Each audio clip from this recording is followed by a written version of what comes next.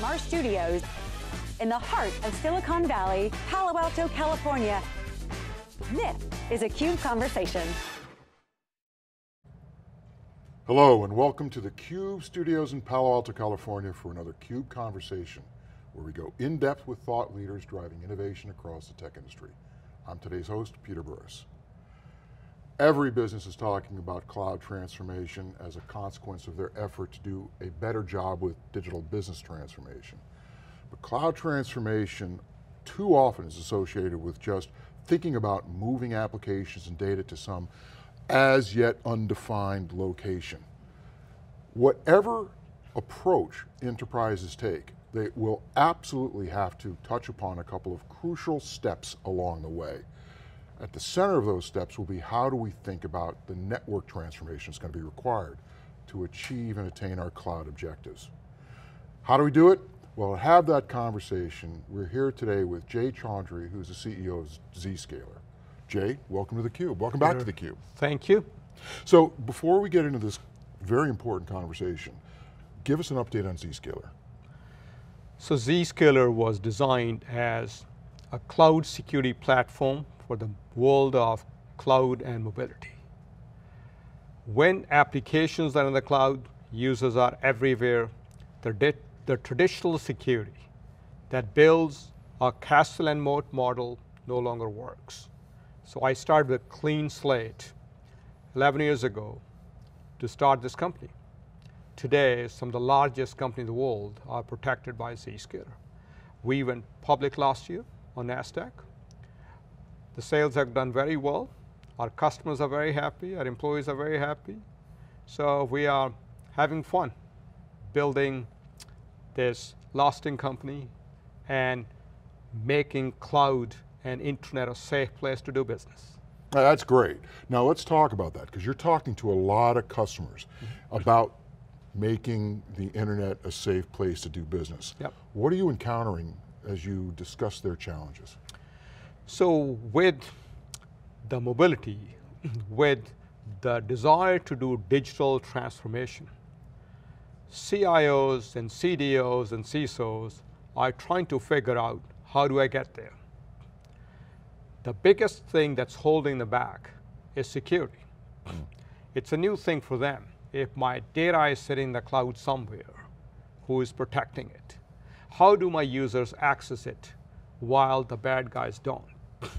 So security ends up being at the center of the whole discussion. In fact, a few years ago, CISOs would talk to me and say, security is not getting enough attention. It's being ignored. Now the same CISOs are complaining a little bit that I'm being asked to present to the board every quarter. Right. So it's a good thing, but the CISOs have a challenge of figuring out what solutions work for the cloud, what do not. Because quite often, when the market changes, the incumbents, the legacy vendors, kind of whitewash the solutions overnight, and everyone becomes a cloud security provider. We get a lot of marketing responses. I think one of the centerpieces of this whole thing is digital business really places an emphasis on the value of data as an asset. Yep. And how it changes the way you engage your customers, how it changes the way you think about operations, how it impacts the way you govern the overall business. Yep. When data emerges as the asset, we move away from a focus, especially in the security world, from securing devices to securing the new classes of data. Yep. Is that kind of the solution direction that you're seeing companies taking? Is how do I think about up-leveling beyond perimeter to actually building security embedded deep within my workings? You're right. To really understand how security came about, early on it used to be, I protect my device with antivirus software. Then we built networks, and we expected users to be on the network, and applications and data to be sitting in my data center on my network. So the easiest way to secure your enterprise was to secure the network by building a moat around your data center. That's why we call it network security, securing your network. It made sense for years. But now, with applications sitting in Azure, AWS, Office 365, Workday and the like, and your users being everywhere, at airport, coffee shops, at home and wherever, How do you protect the network? The users aren't even on your network, and applications aren't even on your network. So the notion of network security is becoming irrelevant. At the end of the day, the sole purpose of IT is that a user should be able to access an application, no matter where the application is, and no matter where the user is. So whole this network and security and all are a byproduct of that. So when I started Zscaler, I said, what needs to be protected? Data. Where is data? Data is generally sitting with the application, behind the application.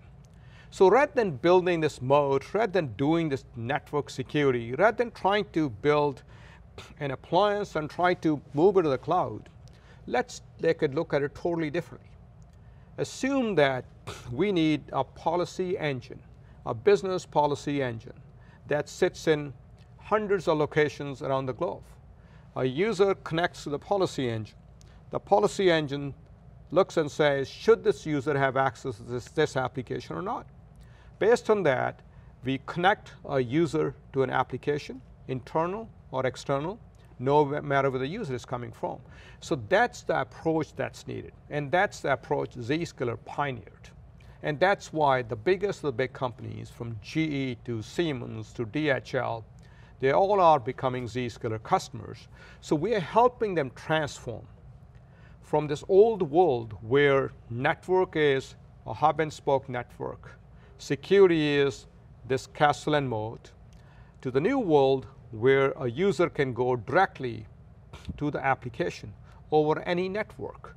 And network is important. It's an important transport, but it doesn't need to be secure. Security is about securing the right user to a right application, irrespective of the location of the user or the application. So I want to build on this because what a lot of companies are starting to recognize is that they want to get their application and the services provided by the application and the data proximate to the commercial activity that generates, that pays the rent, so to speak. And that means an increasing distribution of function off it. Of course. So the notion of the cloud as a place where we're going to centralize things is giving way to a notion of the cloud as a technique for further distributing. Yes. And that means ultimately that the services that we're going to provide have to have security embedded in them in policy, so that the data, the security, and all those services are moving to where they're required. Yes, so in my view, cloud was never meant to say things must be centralized. Actually, the data centers were highly centralized. Right. The cloud notion should be, it's a responsibility of the cloud provider to make sure the data and application can be pushed where they needs to be. So when Microsoft is offering Office 365, your emails aren't sitting at one place. It's Microsoft's job to make sure if your employees are in Singapore, some of these things move to Singapore so you can have faster access to it. So that's the application side of it, or the data side of it. A company like Zscaler, we sit between the user and the application as a checkpost. In fact, think of us as an international airport.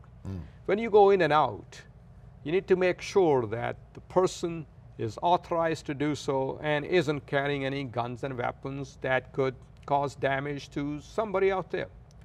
So a user going to Salesforce, or a user going to Office 365, or a user going to application Azure, they simply connect with us. The business defines a policy, says this person is okay to go here. And based on that, we are connecting those people securely. Now, if you're in London, you want to go through Zscaler's checkpost in London. If you're in Tokyo, you want to go through a checkpost in Tokyo because you want the shortest path. The old approach, where we built a hub and spoke network, you brought people back to the data center. Back to the hub. To a hub, to go out. It's very painful. Imagine flying from San Fran to Chicago via Houston. It's very painful. And that's what gets done in the old world of security appliances, because you can build only so many moats. And that's what Zscaler is making redundant or irrelevant. So with 100+ locations around the globe, with multi-tenant technology, you fly to Paris tomorrow. As soon as you connect to the internet from your hotel or the airport, we automatically redirect your traffic through our Paris data center. Your policy and security magically shows up, gets enforced, you're getting localized content, you're getting amazing response time without having to do anything. You're getting the same services that you get anywhere else because it's policy driven with a common infrastructure for ensuring that the issue of distribution is not the determining consideration. So it is the heavy lifting we did to make sure your policy can automatically show up where it is. And to do that, you had to build some serious technology. The old technology was, policy needs to be pushed once in a while, let's do a batch push. That's what traditional security appliances like firewalls do. They're single tenant. We came with the concept policy on demand per user. It works beautifully. And then logs. Anytime you go through any check post, the logs are created. Just like when I go in a building, they have me sign that say, Jay went to see Peter at this time. Same kind of logs are created, and they must be secured. So you may be going through our 50 data centers, but your logs are created in 50 locations, but inline in real time without ever writing the disk locally, they get sent to one central logging cluster, and they're available within seconds. That's really an example of a purpose-built security cloud as compared to what we're calling imitation clouds, where people take a stack of appliances, stick them as virtual machines in Google or AWS cloud, and they become a cloud service. I was talking to a customer the other day. He said, hey, here was a network security vendor making the pitch. And he said, I thought of it as if someone is trying to build a Netflix service using a bunch of DVD appliances.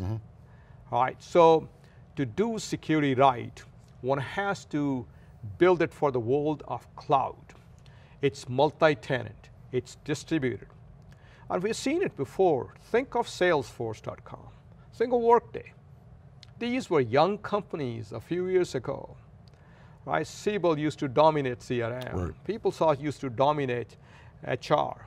What happened to them? Well, the world moved to cloud, world moved to SaaS service, and these companies tried to use their legacy technology, tried to move to the cloud. It just doesn't work. And that's why all these investors and customers love Zscaler's platform. We like to call it born in the cloud for the cloud platform. So you've got, one of the things you didn't mention is that when you're not doing that huge amount of backhaul traffic, your costs are going to go down pretty dramatically. So if I kind of summarize what you've talked about, we're going to go through, we're in the midst of a cloud transformation. We have to rethink applications in the context of improved security, bake it right in, which is going to lead to a rethinking of network, and then finally a rethinking of security. That's correct.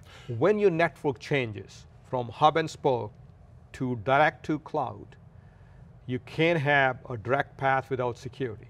So it drives security transformation. So that's where a security platform like Zscaler comes in. So your traffic from any of your, say, X 100 branches, or from your mobile device, or from your laptop, it simply goes through Zscaler to get the same policy, same protection. So Zscaler gets viewed as an enabler of cloud transformation. Because without us, you can't transform the network. And then security has to be done right. Right, so you've had a lot of conversations with customers. Give us some sense of what kinds of, how it's changing the way they work, how it's changing their operations, how it's changing their cost profiles. You know, 3, 4, 5 years ago, we had to do a fair amount of evangelism. But when you're the pioneers, you expect to do that. Like 3 years ago, 3 CIOs will tell me, I like cloud, I'm moving in that direction. 3 will say, I'm thinking about it. And remaining 4 will say, I don't think cloud will happen. Today, all of them want to embrace cloud because they've seen the benefits of it. It's making business more agile, more competitive. Now they're figuring out, how do I do security right? How do I do this transformation without, if I may say, messing it up? And that's where it all starts with thought leader, visionary customers. And when I saw GE's Larry Biggini a global CTO, global CISO, driving cloud 8, 9 years ago, seeing Siemens saying, I need to make my business more competitive. And these are the type of leaders who actually help drive adoption, because when they do this stuff, others follow them. Yeah, their ecosystem responds. Exactly, exactly. Jay Chaudhry, talking about cloud transformation and the crucial role that security is going to play in that transformation.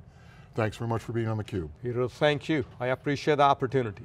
And once again, we've been speaking with Jay Chaudhry, who's the CEO of Zscaler. Thanks for joining us for another CUBE conversation. I'm Peter Burris. See you next time.